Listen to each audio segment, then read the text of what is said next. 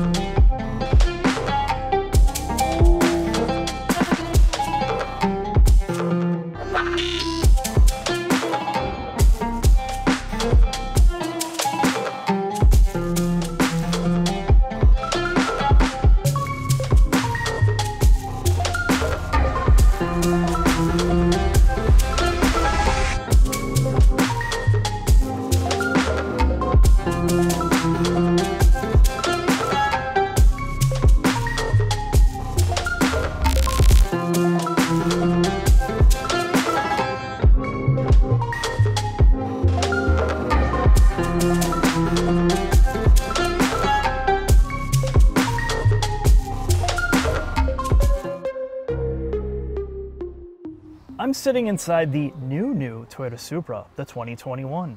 That's correct, after just one model year, they've made some major revisions. However, the interior space remains largely unchanged. I'm sitting in the 4-cylinder variant, which reduces the cost of this vehicle significantly.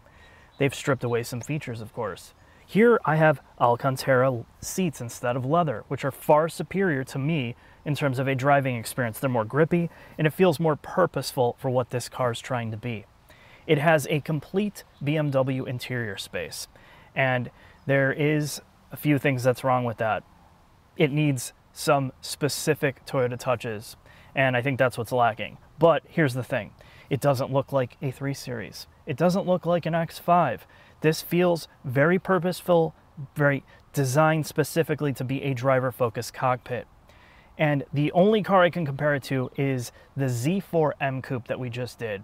This is an evolution of that. People that love that car will love this interior space. There's low glare materials on the dashboard, the upper dash, the doors. It feels durable, it feels well built, and all the controls and everything that you interact with is really good. Now there is some piano gloss crap on the center part, and it is disgusting in here like every other car. There's a nice use of carbon fiber, but again, this is a specific interior design for a sports car. I like that a lot. So there are some optional stuff like the JBL sound system and a few other things that add cost to this, but you know, all of the rest of it is the same as the 6-cylinder. And I think that's a good time to go into the shop to talk about the mechanical changes, which is the majority of what they've done to this car. So let's get started with that.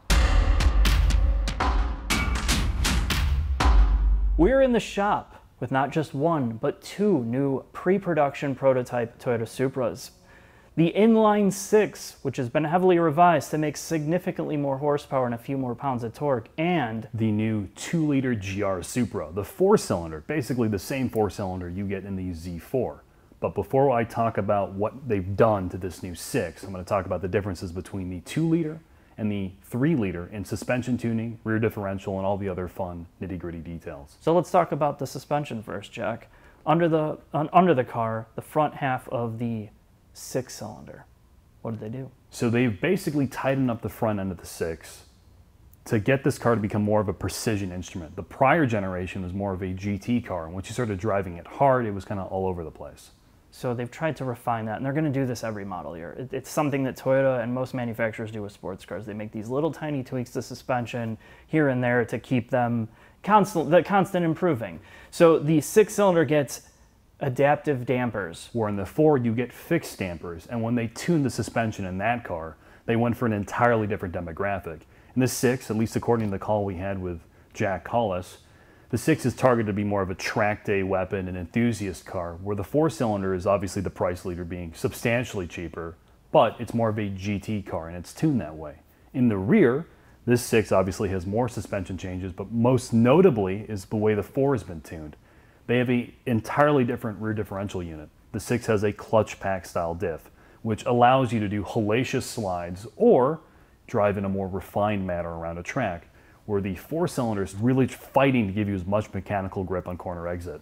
Yeah, and the 4-cylinder has a much better mechanical feel to it in terms of the traditional sense that you get grip and it snaps when you don't get grip in the back. It's a little bit more edgy, but also more precise. And it's definitely designed for a different demographic, but if somebody wants to autocross that car, the 4-cylinder would be far more ideal on tighter courses.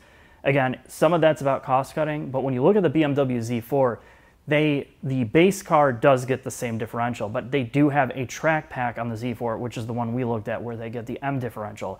So some of these things you're going to see BMW doing.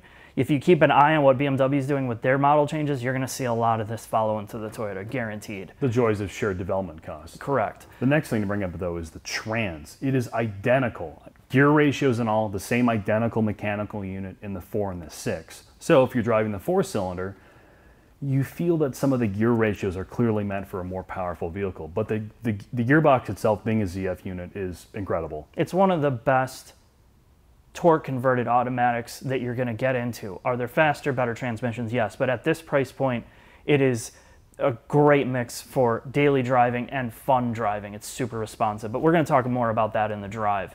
Now let's talk about some of the last differences about the underneath.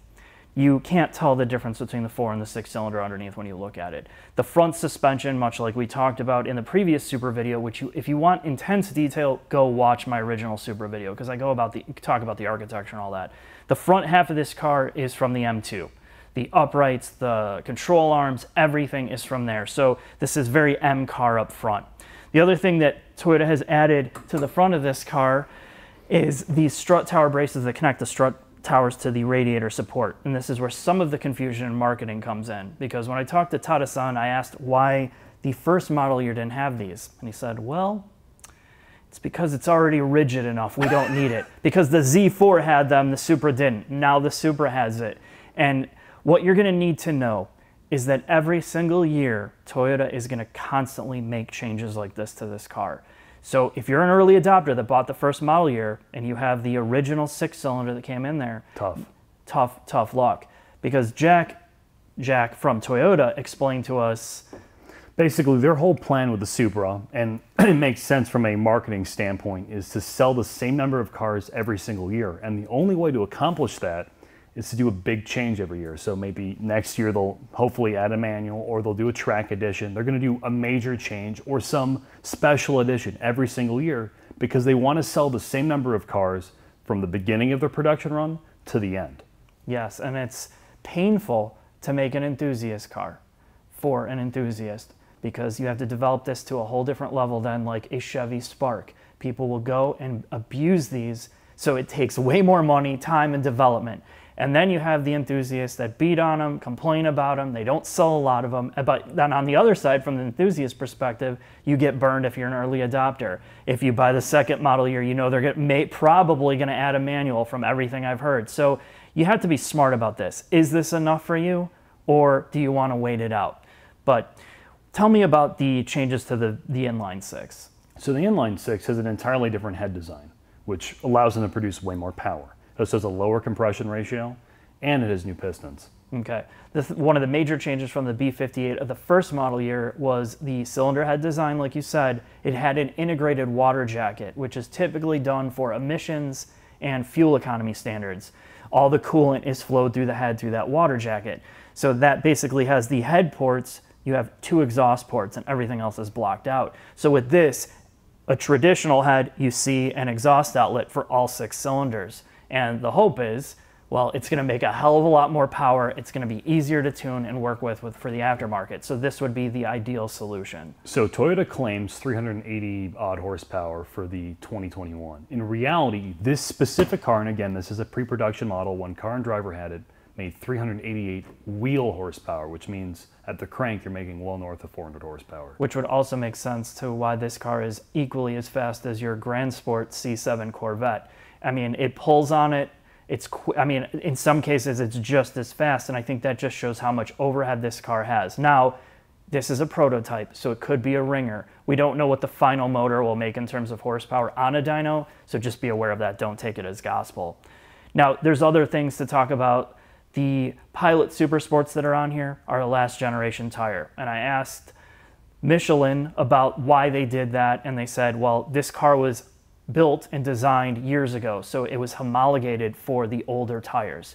So if they had to go and update it to the 4S, then they would have to go make suspension tuning changes and all these little tweaks that they do to change tires.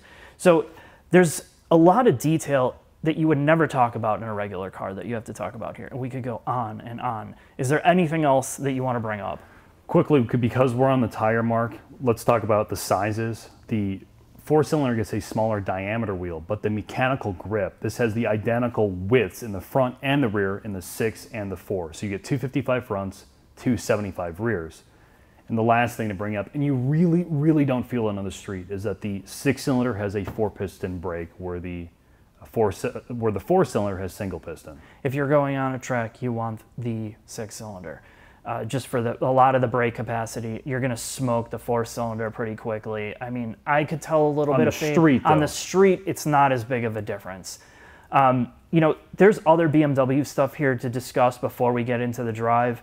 And one of the big things about the refinement of modern cars, and we talk about this endlessly, how it's not as raw as some of the older cars. And when you look at the underbody, you see all the sealers, you see all the treatments for aerodynamics, and on the back of this car, there are 2 frequency isolators on the differential mount, one for low frequency and one for mid-range frequency. So they're trying to kill some of those, or trying to isolate vibration from you. And there's all these little things that they do in this car that it's not the purest thing ever, but this is about as good as you're going to get from a design perspective. It's all about compromise, and I don't think people understand that. Enthusiasts are a fickle bunch, as we mentioned before, and if manufacturers built only enthusiast cars, they'd all be bankrupt.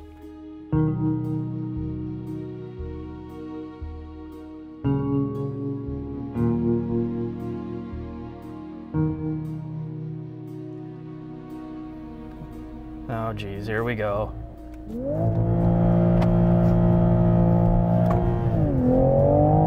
So Mark is probably back there right now telling you, waxing lyrical about how wonderful the 4-cylinder is, how it's everything you could ask for in a, let's say, a relatively inexpensive car, how it's more balanced than this 6 is, how it's all the power you could ever need on the street. And I'm here to tell you, yeah, okay, this 6-cylinder is incredible. Genuinely, I never say that about cars, but given its price point, God, this thing is really good. Listen to that.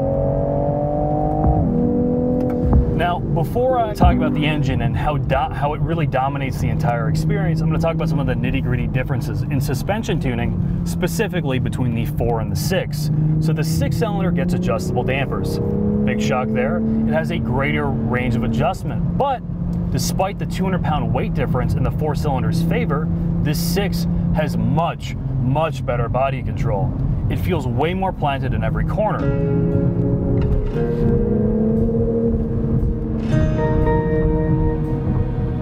Now, the other thing I like about the 6 is the way it slides. Yes, it does feel like a BMW in that regards, meaning it feels like there's a little bit of anesthetic in your butt, and you don't really feel the car break away. But what you do get is a very predictable breakaway point, as I'm about to demonstrate.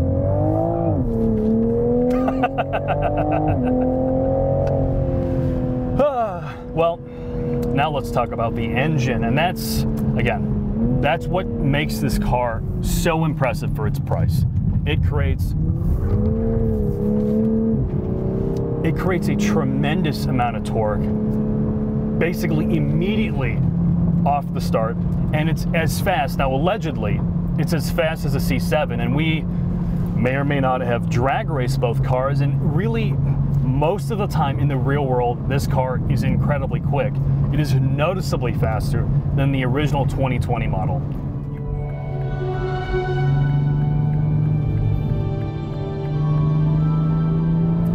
I can't do a burnout in my 4-cylinder.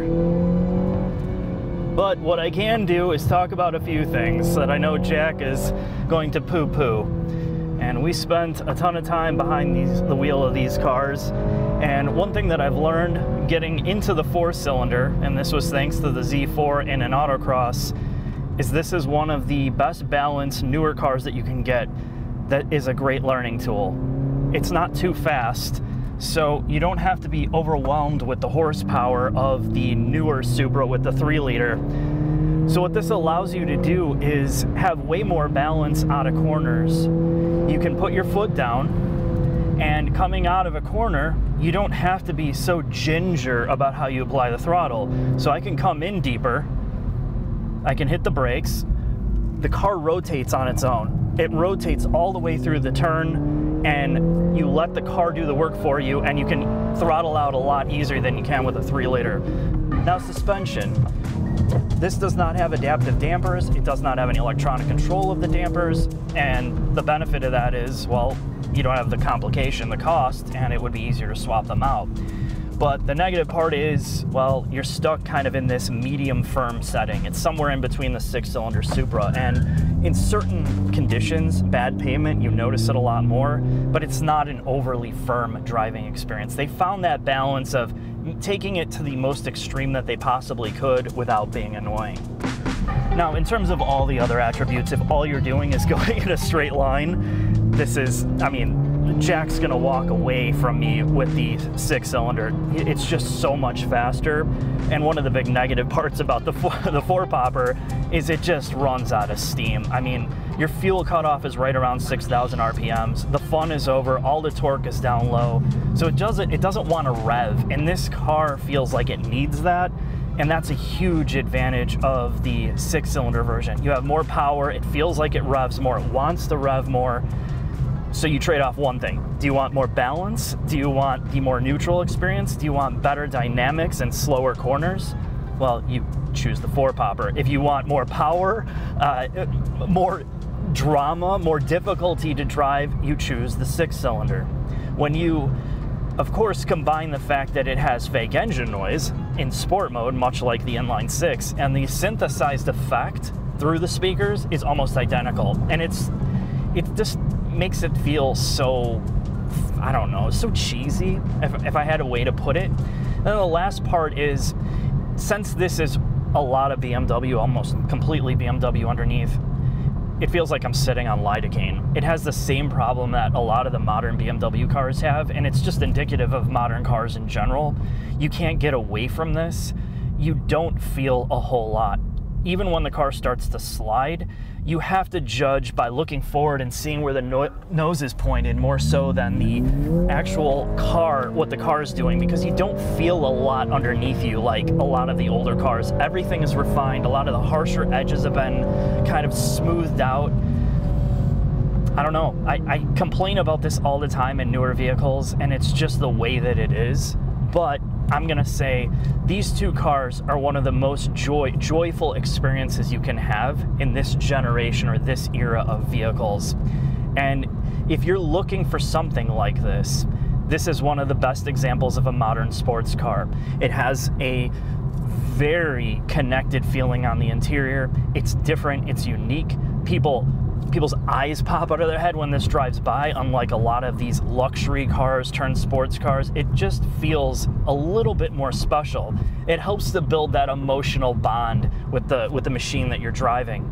Now, there are, of course, other negatives to that, which we're going to talk about in the final thoughts. But as a driving machine, I'm so impressed with this, and I'm so impressed with the 6-cylinder version that it's just, for the price, it's hard to beat this.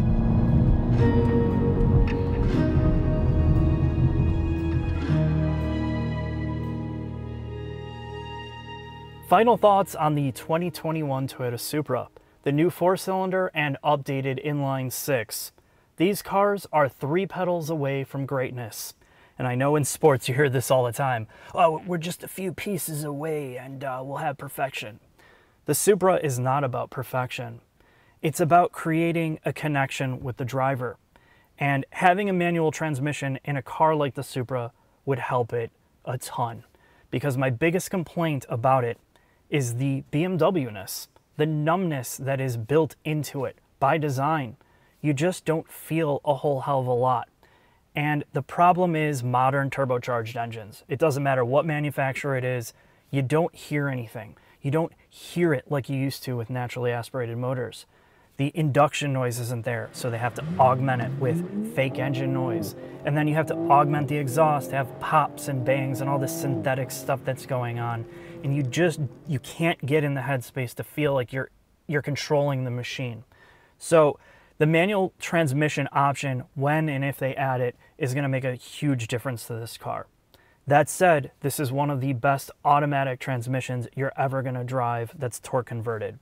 And what you get with the revised inline six in this 2021 model is nothing short of crazy. For around $50,000, I'm not kidding you, like 15 years ago, this would be supercar levels of fast. It is nutty how quick this car is compared to a lot of the other sports cars. It just pulls and pulls. And I think it's such a strong foundation that if they choose to add more power to it, they can. There's more engine options. And I'm so excited to see where the car goes. Granted, if you're an early adopter, I'm sorry, but there's a lot of overhead on this car for what they can do. The suspension changes to the inline six are subtle. The rear end just feels less nervous to me. Now, I couldn't take these out on track because they were prototypes, and I know there's some concern about the stability of the rear end on these cars, but under 100 miles an hour, I don't feel it. And these are not race cars. They're not track cars. So I kind of give them a pass on certain characteristics. When you get to the extreme limit, yes, you're going to expose deficiencies, but I didn't see any. The four-cylinder specifically is a great feeder car. It's a great car for somebody to learn how to drive rear-wheel drive. It's got a near perfect 50-50 weight distribution and cross balance, much like the inline six, but it just feels easy to work with. You can learn what the car's doing. You can learn how to move the rear end around safely without putting it into a pull. And if you want more of a challenge, the inline six will do that for you. It's very twitchy on throttle. Still, you have to learn how to work with throttle control. Using the weight balance of the car and all that power, it's an exciting drive, which again is more and more rare these days. Now, the biggest complaint I hear is from the enthusiasts, that this is not a Toyota. And I will agree with them. It's not. The marketing department took a huge risk by taking the Supra badge and slapping it on a collaboration. It'd be no different than if Ford took the Mustang and had Kia make it. You'd say you'd have the same type of fallout. But the counterpoint is, it's very difficult to make a sports car nowadays. People don't buy them. People complain about them. It's risky. It's expensive to develop. I just appreciate the fact that they're really trying here. This car is truly an achievement. You can scrape away all the deficiencies. The fact that it even exists is amazing. Thank you for watching. I'll see you next time.